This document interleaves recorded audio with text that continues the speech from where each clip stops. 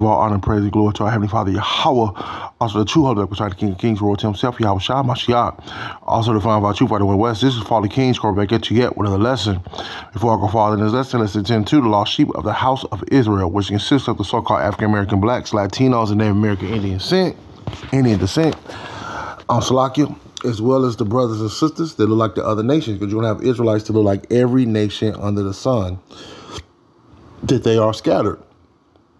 It's not a color thing. It's based off the heritage of your father when you read the book of Salakia, the book of Numbers. All right. Yeah, I'm going to title this lesson, The End of Your World is the Beginning of Our World.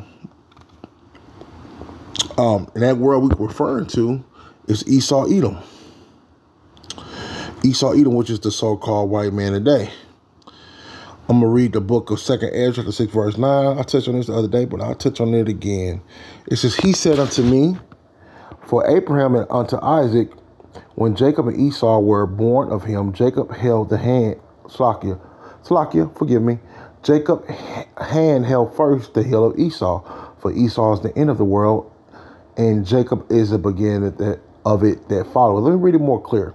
It says, he said unto me, from Abraham unto Isaac, when Jacob and Esau were born of him, Jacob's hand held first the heel of Esau, for Esau is the end of the world, and Jacob is the beginning that followeth. So, what that's saying is that when Esau rulership come to an end, which is a vastly approaching the end now, like I say, no man know the time and day, but we could tell we're at the end of the world of their rulership, Jacob will begin to rule. Let's get a second precept real quick. And I'm going to close it out. I'm not going to make this lesson very long at all. I just want to get to the point.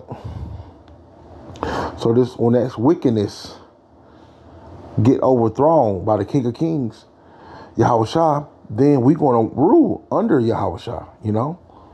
Lord's will, we want to hope for elect, you know. And this wicked rulership will come to an end, you know.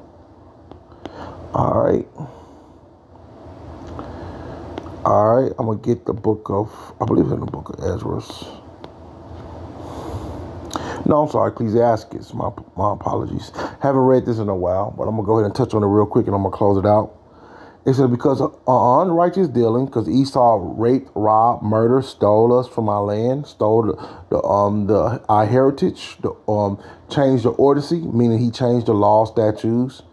You know, for an example, he changed the Sabbath day from Saturday to whether it's Saturday or wherever the new moon falls on.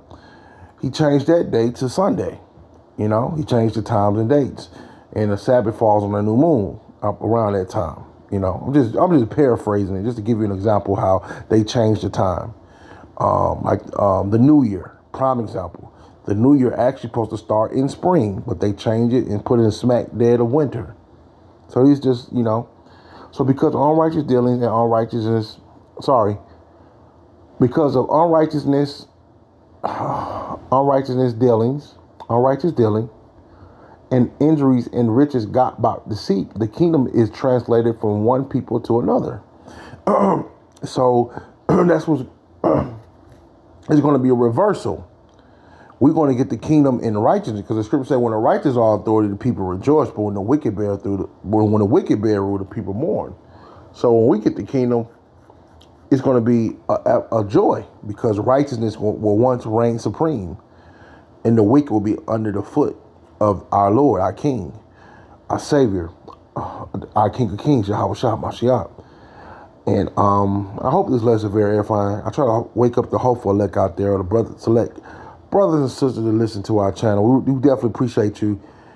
Much love be unto you. We definitely appreciate you, and much respect to you for the very little small audience that listen to our channels. We want to thank you from the bottom of my heart. You know, peace and blessings be unto you, to the hopeful elect out there. Please like and subscribe to keep pushing.